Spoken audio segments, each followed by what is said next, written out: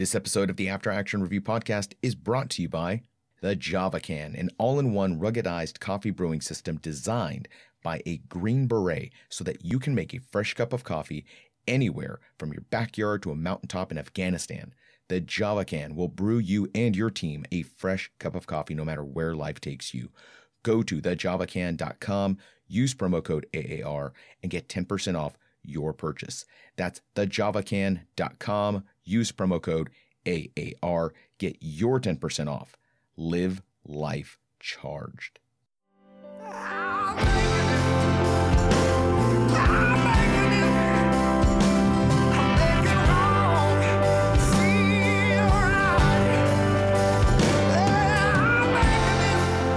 And now, the After Action Review with Rod Rodriguez. And welcome to the After Action Review. I'm your host, Rod Rodriguez. It's been a crazy couple of weeks for me here. I recently launched Clear Commo, a podcast production company, and competed in Capital Post's Startup Stand-Up, which is like Shark Tank with some musical guests and not nearly as obnoxious judges. So that was cool. That was pretty awesome. Didn't win, but I still had a great time, and you'll be hearing more, of course, from Clear Commo, plugging my own business. Don't worry, though, the After Action Review isn't going anywhere. This is my baby. This is what started it all, and we're going to keep on going. But just be on the lookout for some Clear Commo content. So let's talk about the episode right here. What is this episode about? Well, I hate dealing with weight issues, folks. I've had them for pretty much my whole life. I've never been one of those eat whatever you want, stay lean kind of people. You know the type. I'm that guy who looks at donuts and gains a pound. So my entire Army career, I've been obsessed with my PT score. I've never failed a PT test. And I've gotten taped only twice at the very beginning of my career. So when I left the Army, my plan was to stay in shape, but on my own terms. No more getting up at 4:45 to get ready for a freezing 5-mile run or any of that. I would go to the gym, but still put the work in. Let me tell you how much that didn't actually happen. I did go to the gym, but I didn't have the drive that I had before to put in the work. I didn't have a goal. Like before, it was getting a 300 PT score or making sure that I could hang in those long runs with my squad. Now I was on my own, and it just felt so different that I didn't do what I needed to do. I also got super depressed after leaving, and I ate crappy food that I shouldn't have been eating in quantities. 170 to 230, boom, just like that, snap of a finger. 170 to 230. Eesh. I dropped back down thanks to discovering Brazilian Jiu-Jitsu. Shout out to Twin Wolves MMA, Harker Heights, Texas, because if it weren't for Hector Ruiz challenging me to take on Jiu-Jitsu, I don't think I ever would have taken that first step to lose all that weight.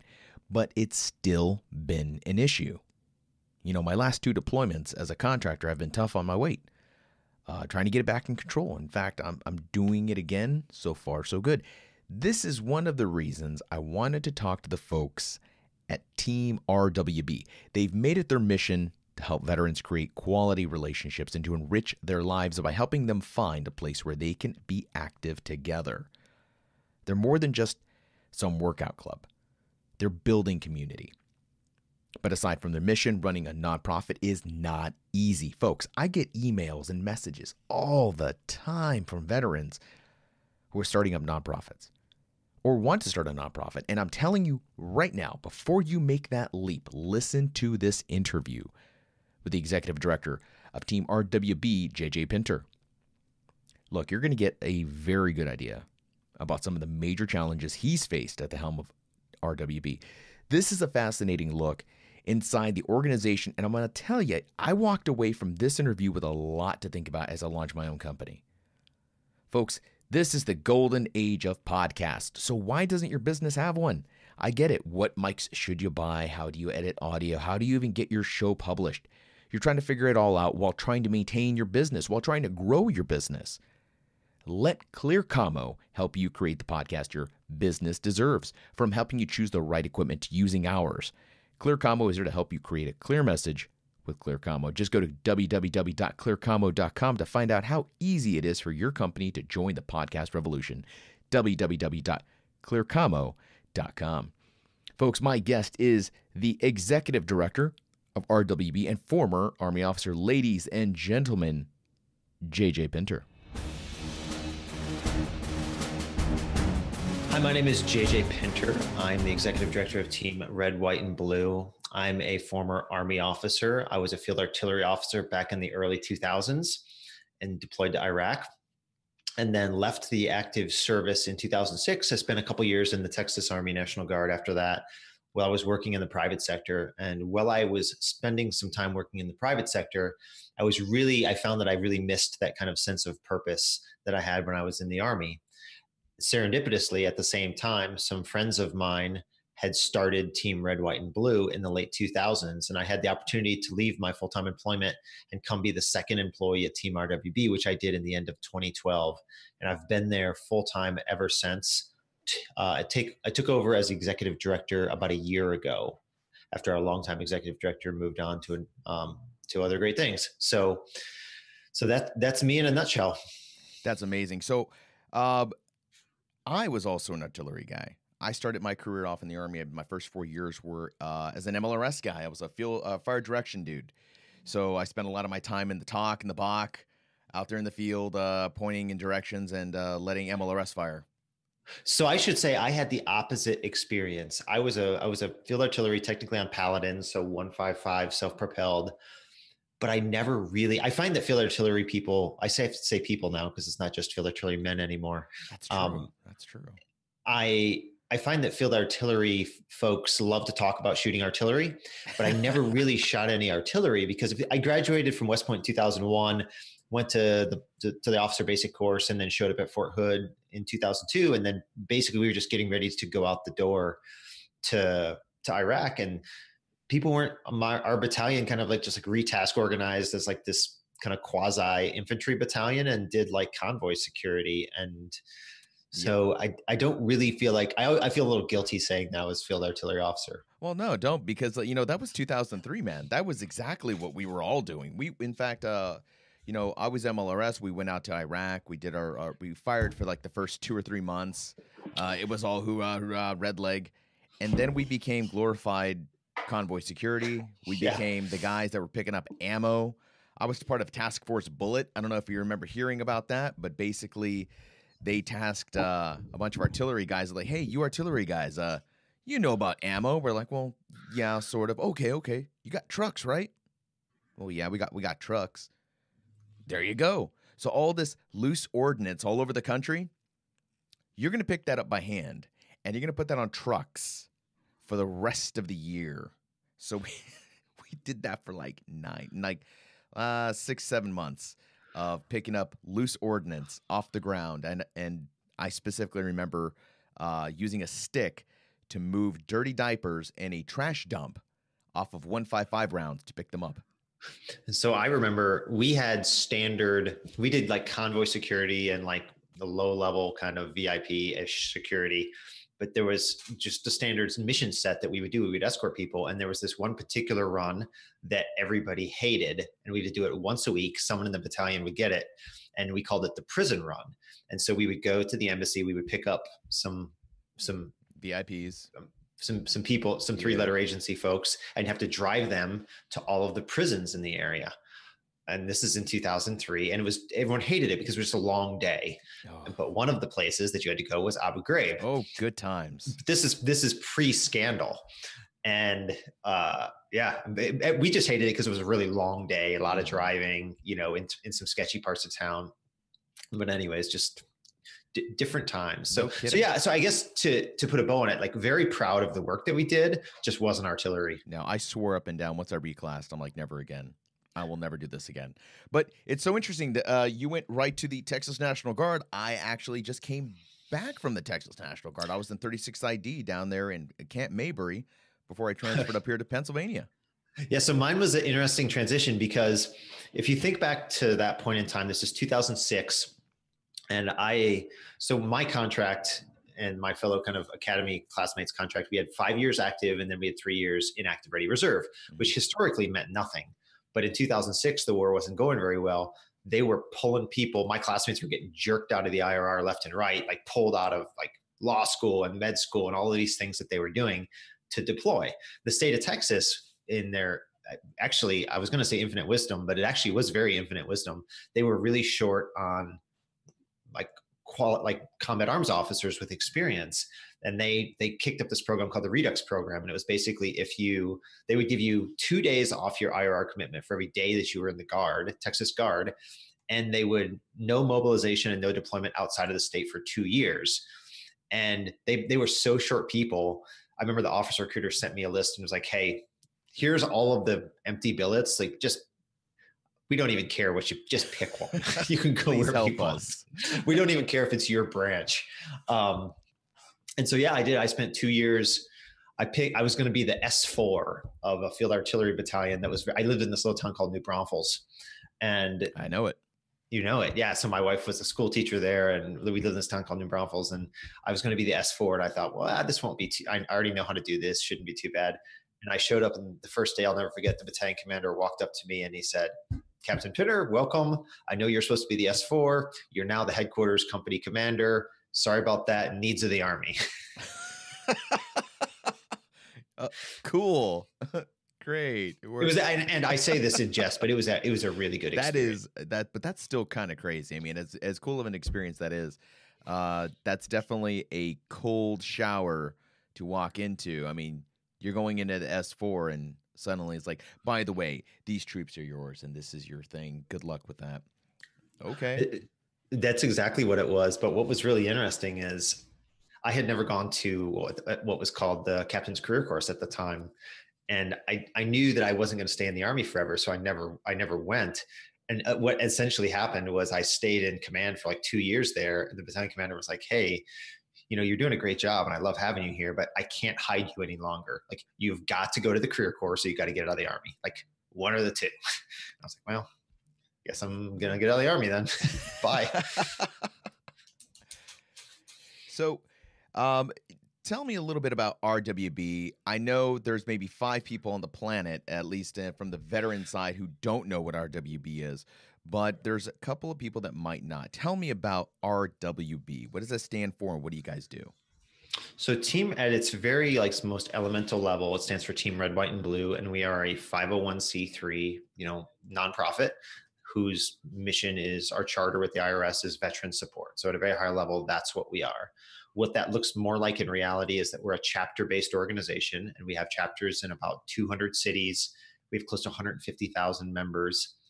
And our organization is focused on using kind of physical and social activity to help build relationships and connect veterans to their community. And it sounds very simple because it is, but it works. So we try to be a place in the community that veterans can go. They can get paired up with other veterans, supportive members of the community, and they can do some stuff like get a little bit of physical exercise and meet some other people, social exercise, community service, and get a chance to be around and do some stuff that we know is, kind of intrinsically good for us. I mean, that's what it is at a very high level. And what does it mean for the people at the chapter level? If I'm a guy and I'm walking in, or I'm interested in RWB, what can I expect from that experience? Yeah. So what you can do is, anyone can go to our website, teamrwb.org, and you can see the events that are going on around you. And so what you can expect is those events are all run by volunteers. We have about 2,000 volunteers that actually run our organization, really, but run our chapters and our events. And you can expect a lot of diversity. There might be everything from, a run or a ruck, might be a CrossFit workout. It might be yoga, depending on where you're at in the country. It might be rock climbing or surfing or skiing. Our chapters, I always say we're like the most unmilitary run military organization, right? Because it's very loose in terms of letting people do whatever they want at the local level, but you can just show up. There's no cost. You can show up, you can be around other veterans. It could be everything from a couple people at a Thursday night run at a local park, or to something much bigger. A chapter might get together to do a Spartan race or something like that. So it varies wildly. But the important part really is the activity that you're doing is important, because a lot of veterans really let their physical health go when they leave the service. but the relationships that you build and the connection to your community that you build is really some of the more important part of this. That's always been a concern of mine, is the physical health of our veterans. We seem to get out, and I'm guilty of it too. And when I say, I'm talking about veterans in general, but I'm definitely trying to exclude myself from this club, even though I'm definitely guilty of it. I got out and I put on easily 67 pounds, 67. The average veteran gains 40 pounds in the few years post-military service. Well, I exceeded the standard. So, yeah, I went out there and I gained a lot of weight. I started doing jujitsu, and jujitsu helped me bring my weight back under control. Shout out to Hector Ruiz at Twin Wolves Mixed Martial Arts in Harker Heights, Texas, because if it weren't for that guy putting a gi on me and telling me, go out there, sweat till you puke, I don't know what I would have done. Yeah. I mean, and there's the physical health component, like gaining 40 pounds it's not good for you, right? Like your blood pressure, cholesterol, like for all of those things. But then there is the other kind of unintended consequences of that as it relates to kind of your self-esteem and, 100%. It's just not good for a whole host of reasons. Like here's what we know, man. There's like, when veterans leave the service, there's three things that happen that really aren't good for them. One is their physical, that they gain weight, which is bad. We had just talked about that. Two, they miss the sense of service. Everybody does. It might not happen originally, but everybody does in some form or fashion. And three, they miss the relationships. It's hard for adults to make friends, and most veterans go somewhere else. They don't go back to where they're from, a lot of them. And you miss the close kind of personal best friend type relationships. And so what we hope is that Team RWB can help in all three of those aspects, right? But you can get those without Team RWB, right? You can get them at your CrossFit gym or your BJJ gym, or like there's other places you can get those, but you got to do the work to get those yourself. Like no one is going to hand those to you. But if you do those things, you're going to have a more successful transition. Like that's what the data tells us. Well, it's interesting that you mentioned that, because the social aspect has a lot to do with the psychological aspect. You look at the numbers of suicides, but I always tell people, yeah, that's bad, but you're not looking at the number of attempted suicide. You're not looking at the number of people who are thinking about suicide right now. So if you've got the number of people that did it, you can be pretty safe in saying that the number that are thinking about it or failed to do it, that number is even bigger. Yeah, I mean, mental health is, and I don't claim to be a clinician. I'm not an expert on this, but I mean, I'm around it in my work. Mental health is tough. I mean, what we know is that 1 in 4 Americans, this isn't just veterans, 1 in 4 Americans has some type of mental illness at some point in their life. And what's crazy is that there's a stigma around it, right? Like, so like say you're at jujitsu and you break your arm, like you would just go to the hospital and get your arm fixed, right? And then you would allow for it to heal and you would be fine on the back end. But we don't do the same thing with mental health, right? Like someone can have it's not forever, but someone can have a point in their life where they need some mental health care. You could go to a clinician, you could get treatment, and you can move on down the road. But we just don't do that for whatever reason. I mean, there's this stigma around it. I think it's getting better, but it's certainly there. Well, I think, and I hate to say the tragedies that we've all faced, and I'm sure you've lost somebody. I know I've lost several people.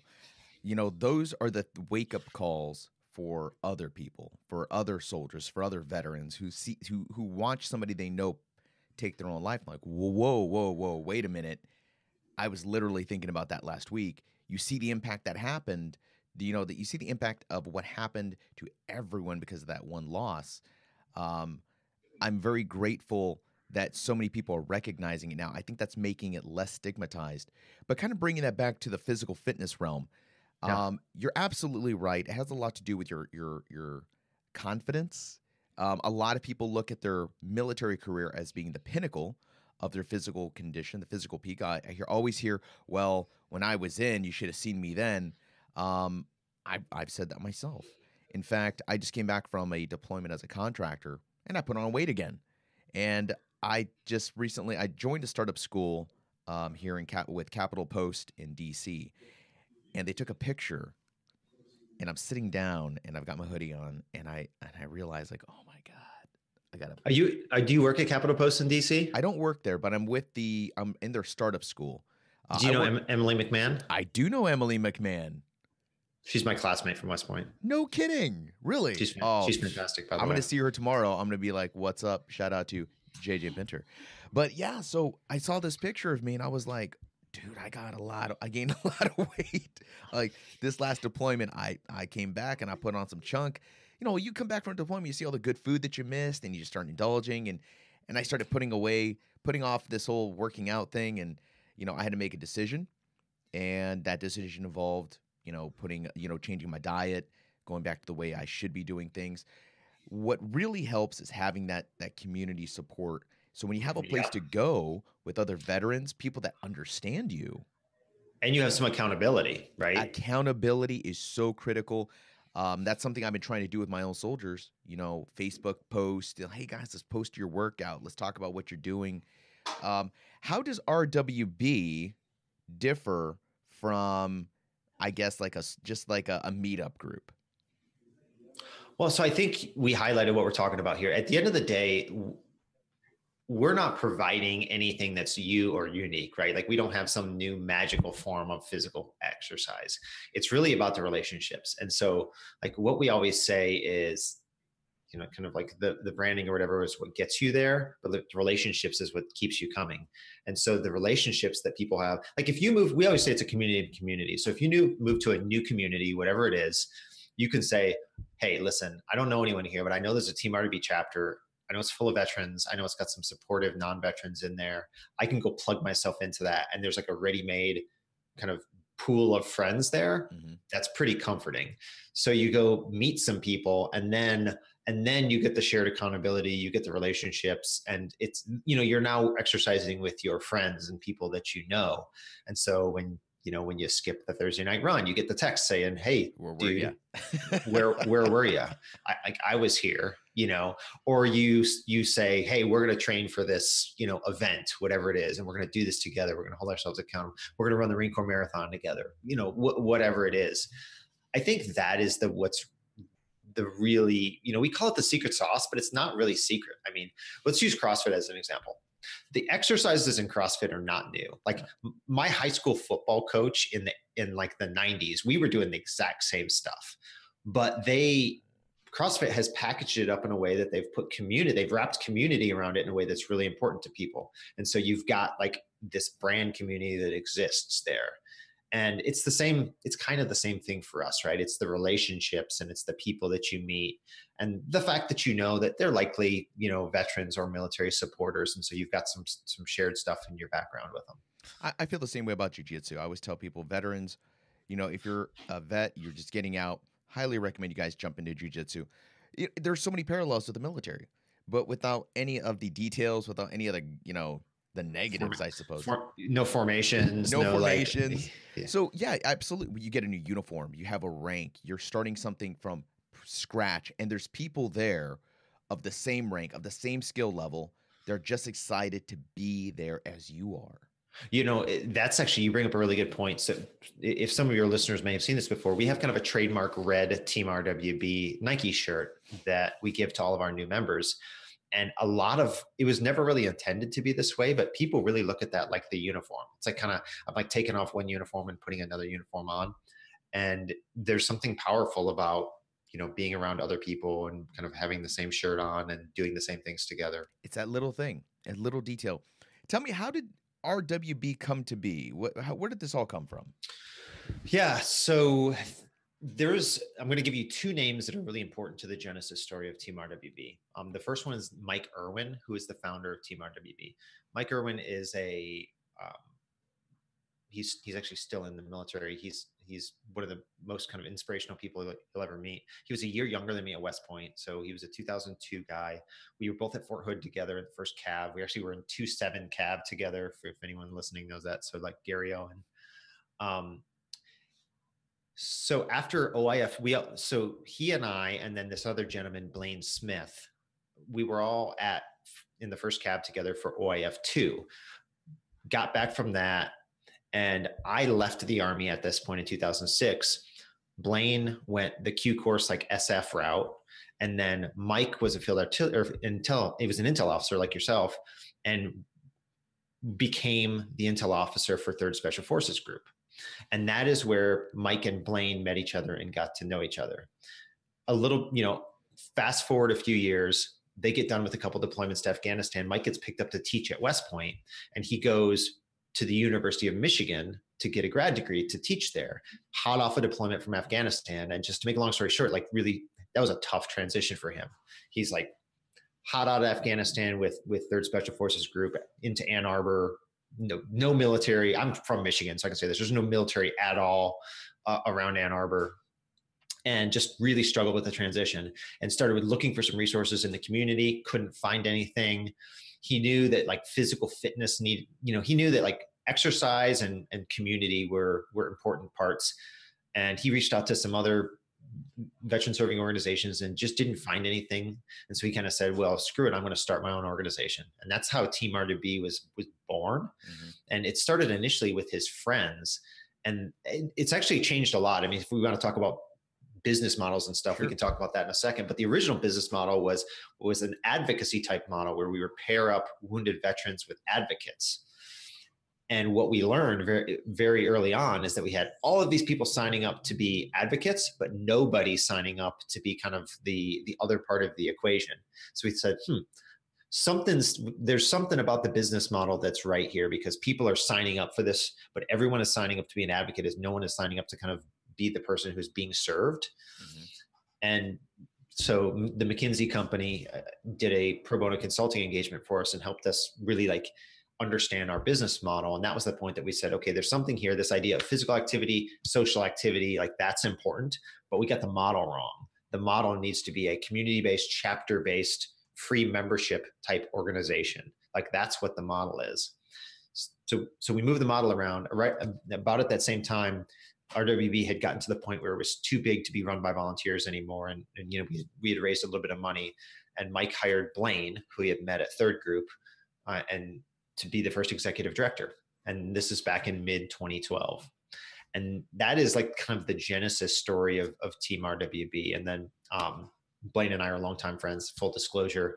And I was working for Quest Diagnostics at the time, which is a huge medical company, and was looking to do something different. And, a couple quick phone calls, and there I am. So let's talk about that business model. So you guys went from an advocacy group to being more of a community-based, still community-based group. Yeah, absolutely. What we found is that when you're trying to pair people up, it really feels a lot like case management, which was not our expertise, nor did we want it to be our expertise, really. That can have a clinical feel. It can, and it can have a clinical feel, and it's hard, right? Because you got to pair people up, you got to manage it, you got to make sure you got the right people. You're like managing them on the life cycle. It didn't have the organic feel that we wanted. And the other thing is, I think people intuitively know this, but like veterans don't want to feel like victims. And so when it doesn't resonate with veterans to sign up and say like, hey, I need help, come help me. Everybody wants to be on the helping side. And so it was just really imbalanced. And that's how we knew that, but people were still coming to us. And so we just kind of said, there's something here, but the business model is wrong. And so we stripped it down, as Blaine likes to say, we stripped it down to the studs in 2011, 2012, and said, okay, we gotta redo this and get the business model right. And so with some professional business consulting help, we were able to do that. One of the hardest things for a business to do is to pivot, to know when to pivot. So sometimes you see the challenge and you're like, well, this is just a challenge. We just gotta persevere. We just gotta push through. But sometimes that's not the right choice. It's really hard, man. I always tell people, I think the most important thing that I've learned over the last 6 years is how to say no, because people come to us with great opportunities all the time that maybe don't line up with our mission or might be tangentially related to our mission. And like in the nonprofit world, you're always resource constrained, always. So saying no to anything that's not like directly lined up with your mission is really important. But then understanding external factors and how they influence your mission. So let me give a perfect example. 5 years ago, there was massive numbers of people deploying and coming back from deployment. So we were really focused on like receiving people coming back from deployment and getting out of the military, like they're downsizing the military. That's not happening now. So within that, knowing that we felt really strongly about our mission, but there's external factors that affect this, right? So 5 years ago, there was lots of people coming back from deployments. The military was downsizing. We had all these people getting out of the military. So we're really focused on trying to receive them and trying to get them into chapters. That's not happening now. And barring some, I mean, we could get involved in a war in, I guess, Iran or Syria or North Korea or something right now, and that would change. But the focus is a little bit different now. So just saying, okay, how are we going to pivot? At one time, we were really focused on growing chapters around military installations. And now we're not so much anymore, because there's pretty clear data about where veterans are moving post-service, and it's kind of south and west. So we're really trying to get where veterans are. When you're pivoting, when you're trying to decide where you're going to go, maybe the original idea just didn't work. What do you have to do mentally to prepare yourself for that? What's something that you've done mentally to get ready for those major changes? There's a couple things. I mean, I think this sounds like kind of a cop-out answer, but I think mindset is really important here. And when we talk about failure, this sounds like it's coming out of left field, but in a young organization, you have to be willing to try new things, right? You always have to be willing to try new things. Some of those things are not going to work, right? You're going to fail at some of those things. But if you look at it like this was a failure, that's one thing. But if you look at it and say, okay, I learned something here, right? So it's not a failure. I think that's a very different mindset. So when you start thinking about change, I think one of the things, mindset is really important, where you can't get too wedded to what you're doing. You can't get too wedded to your ideas. You just have to be very, very open. Our chairman of the board, his name's Paul Bell. He's a longtime Dell executive. And one of the things he always says to me is, like, when you're going through the strategic planning process every year, that's the second thing I want to talk about, is having a process to make this happen. But like when you're going through the strategic planning process and you're validating your assumptions and you're looking at the environment and saying, what has changed since last year? If you're going back through the plan and you don't think much has changed and you're not going to do much different, then you should start getting nervous, because you're missing something. Tell me about that process, because processes are very important for a nonprofit. There's a lot of accountability. There is a lot you have to take into account before the next fiscal year. Take me through that. Yeah, so it's changed every year for us. As we've gotten bigger and we've gotten more professional, the annual planning process has changed. But I think the most important thing is that you have a process and that you go through it every year and you hold yourself accountable. And part of that process is, this is going to be different. People will probably fight me on this, but like, part of the process is looking at the long-term plan. So ostensibly here, you're working with your board to say, what is the goal for the organization? What do we want it to become? Like 5 years out, what are our strategic goals? And then to walk those down into, okay, what are our 3-year goals? And then reviewing all of that long-term planning before you start talking about planning for the next year. So that's part of it, is reviewing the long-term plan every year. I think a really important part of it is an environmental analysis every year. Doing SWOT analysis, looking at competitors, looking at the market, like doing all of that stuff and really understanding what's going on, not only with your peers, but with your membership, with your funders. That's an important part of the process, is understanding the external stuff. Some people call it an environmental scan, doing an environmental scan. I think the third part of the process is to say, okay, how are we doing on our current execution? Ostensibly we're in the middle of a year. Like, we're doing this right now. We got 2 quarters worth of data underneath us. Like, how's the year going? Are we going to hit our numbers? Does it look like we're going to hit our numbers? Did we have good goals? How's our fundraising going? All of those types of things. Doing those 3 steps before you actually start the process of planning for the next year, and saying, like, okay, what are our strategic objectives? What are the things that we have to do to be successful to hit the 3-year goals and to hit the 5-year goals, and then mapping them back into an operating plan and budget.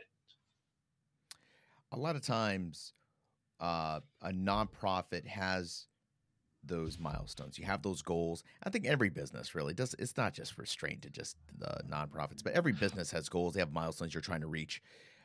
Sometimes you don't reach them. And when you don't reach them, there's a little tingle of panic that can hit you a little bit, like, what's going on? Is this a precursor for worse things? Is it all going downhill from here? What do you do when you don't reach your goal, when you don't reach that necessary hit? Well, I would say first, I think one of the kiss of deaths for nonprofits is to not treat them like a business. They are 100% a business. You just don't have to pay federal taxes. And so if you don't treat them like a business, I think, if you want to be around long term, then you need to treat them like a business. I would say one. The second thing I would say is that if you were just setting easy goals for yourself that were just layups numbers that you could hit every year, that's boring. A, that's boring, but B, like you're not living up to what your organization can be. Like I would hope you're setting aggressive goals for your organization that you can, and you're hiring aggressive people who can go after them. And I think part of the process is to just be honest with yourself at the end of the year and say, okay, did we miss this goal because we set it too high? Or did we miss this goal because of some other reason? Something is structurally wrong. Our program's not working the way that we thought it was going to work. Like we're not fundraising the way that we thought we were going to fundraise, just to be honest with yourself. And then I think that's a really important part of the process, is just to be willing to be honest with yourself. And, hopefully if you're planning the business, if you're kind of running the business, you don't ever get to panic, right? I hope we don't ever get to a place where we're panicking, but I hope 6, 9, 12 months out, we see trends that we say, time to pivot something so we don't get to panic. I think a lot of new business owners have that issue with,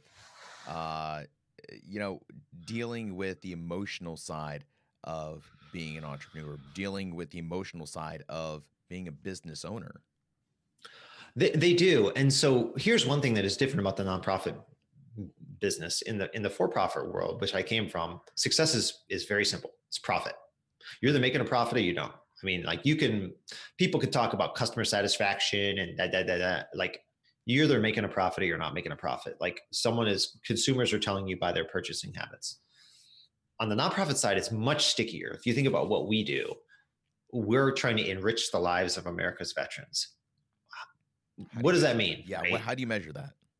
I'm happy to talk about how we measure it, but before I do that, it's like, that is inherently a qualitative thing. It's a psychometric thing. Right. So we get into this world of talking about outcomes, right? Where how are we moving the needle on these things that are more qualitative, that are still really important, that are more qualitative, and it's different for everybody. So for us, I'll tell you exactly, we spend most of our time focused on this. There are scales there are validated kind of survey instruments that exist out there that are psychometric in nature, which means, I don't want to like nerd out on you too much here, but it means you can put a number on something that is inherently qualitative in nature. So a great example that I like to use, that I learned from our research director, is, let's say we wanted to measure love, right? How much do you love someone in a way that is mathematically kind of defensible and repeatable and is understandable by all? Like, what would make you love this person a 78 out of 100 and this one a 45 out of 100, right? Mm-hmm. That's exactly what we're talking about here. We're talking about putting numbers to something that's inherently qualitative, but you can do it. You can absolutely do it. So for us, we have a survey instrument that we developed with Syracuse University called the Enriched Life Scale, which is a combination of physical health, mental health, emotional health, sense of purpose, relationships, and like engaged citizenship. And there's questions. So you're answering questions, which dumps into a number. So what we're trying to do is it spits out a number. So Rod, you are a 65 or whatever. Right. We're trying to move that number up over time. That's what we're trying to do. We're trying to enrich your life more over time. And if people are coming into our organization with really low levels of enrichment, that we know that they probably have risk factors, and may need services outside of what we can provide as an organization. And you use those metrics as part of your goals for the year, the quarter, or is that something completely different? You just is that connected to the inner workings of your nonprofit? So we're just starting to. This is stuff that we've been working on this for a half a decade, right? So this is long-term stuff. So we're now starting. I think next year we'll set a strategic objective around having enrichment in it, like moving those numbers. Now we're using what we call engagement numbers. So for us, just to lift the hood up, we have 3 strategic objectives. There's 3 things that we have to do to be successful. We have to engage with veterans. That's the number one most important thing, because we know that the more that we engage from our research, we know that the more we engage with veterans, that leads to higher levels of enrichment. We got to raise enough money to cover our operating expenses, and we have to have a really strong brand. Our brand health has to be good so that veterans want to keep coming to us, and that the general public has a positive connotation with Team RWB. So those are the three things that we care about. Take me through a win. What is something that RWB has done recently that you can conclusively say, wow, that was a win. That was a home run. So I will tell you something this I'm super proud of. 2 weeks ago, we published a paper in a medical journal about Team RWB and our business model. We've been working on this for years and years and years. And there's no other VSOs that are publishing papers in legitimate academic medical journals. So this is Translational Behavioral Medicine, the journal of, and so that has been a huge win for us, because not only it's a win for a couple of reasons. It just demonstrates the efficacy of what we're doing, but B, we're trying to create knowledge, and we're really trying to, this isn't a veteran specific medical society. Like, we're trying to contribute knowledge, and we're trying to change the way that America thinks about supporting veterans. And this is one of the ways that we're doing it through thought leadership. That's pretty impressive. Speaking about this paper, what's in that paper? What does that paper detail? Yeah, so essentially it is using social connection as a public health intervention to help combat loneliness and isolation. So it's basically a detail of like your model, like what is it that RWB does? It's exactly what it is. I mean, so if you follow this type of thing, the CDC and a lot of other public health kind of research institutions say that loneliness and isolation is the next public health epidemic. This is outside of veterans. This is just people in general, right? Yeah. Like, we're more isolated and lonely than we ever have before. And that's affecting us in a whole bunch of bad ways. So people are thinking about, how do we combat that, right? How do we have people, actually talking to each other and not like playing Fortnite for 10 hours a day? You know what I mean? That's true. And so this is one, so with one of the ways that we were able to publish this paper was using this idea of using like social connection and physical fitness to help fight that. So if somebody out there right now, there's a veteran who's thinking about a nonprofit. He has an idea, whether it's community, whether it's mental health, but he's determined, or she might be determined to create a nonprofit for themselves and for others. What is your advice to that person who wants to start their own nonprofit? Don't do it. Don't do it. No, what I would say is, don't do it unless a bunch of conditions have been met. Okay. There are already a bunch of really good nonprofits out there. So if we're talking about being honest with yourself earlier. Absolutely. Yeah. If you go through the process and you see that there's some need in the market that you can quantify that's not being met by someone else, then what I would say is to take that idea and to go work with another and try to find another organization that you feel comfortable with, and try to work with that organization to try to meet the need. Because starting a nonprofit, so much of your effort is going to go into the starting of and the management of the business, as compared to like the delivery of the idea, that if you can work with someone else who can do all of that stuff, then I would say that would be the place that I would start. Because there's a lot of really smart people that are working on this stuff. But let's say that there is some unmet need in the market that is there and nobody else is doing it. And there's, then you could go down, you could go down the process, and there's a lot of, in the veteran space especially, there's a lot of people who will help. Veteran entrepreneurs are some of the most like giving of their time that I've ever met. So there's a lot of people that would help you. But I would just say, be really honest about your idea, just because what I see a lot is people with huge hearts that say, I was struggling, this is the thing that helped me, and I want to share this with other people. And that's not a business model. Yeah, that's absolutely true. That's a great point. Is just because you want to do something doesn't mean that your idea is necessarily a good business idea. It could be great for you. It could be great in small movement, but I mean, for big movement, for big business, or even just a nonprofit or a startup business, it may not be ideal. That's why I would say take that passion, take that idea, go find an organization that you can volunteer with or help with, or they can help you get this off the road, and work with them. Almost, listen, people talk to me all the time with ideas about this stuff, and on almost all the time, I think that is the best option. Because people don't think about, a nonprofit is still a business, as we talked about earlier, and people don't think about all the stuff that goes into running the business that are going to, you're going to spend as much time dealing with workers' comp and unemployment insurance and all of those types of things once the business starts getting bigger, human resources and labor laws and all of the stuff that you have to deal with.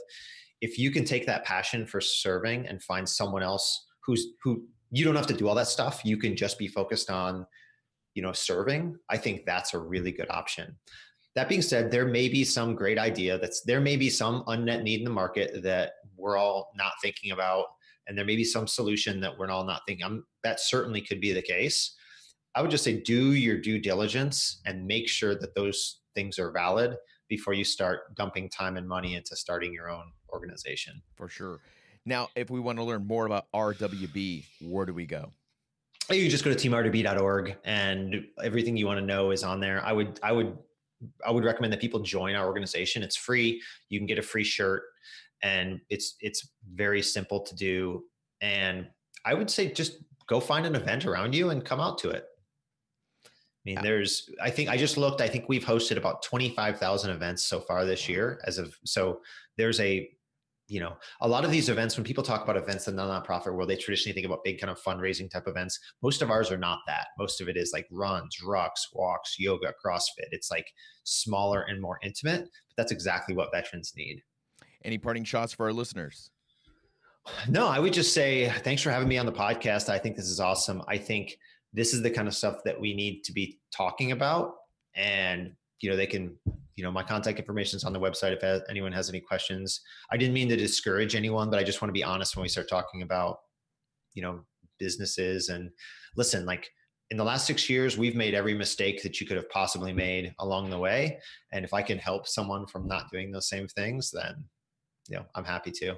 That's that was an honest answer. Honestly. I like that.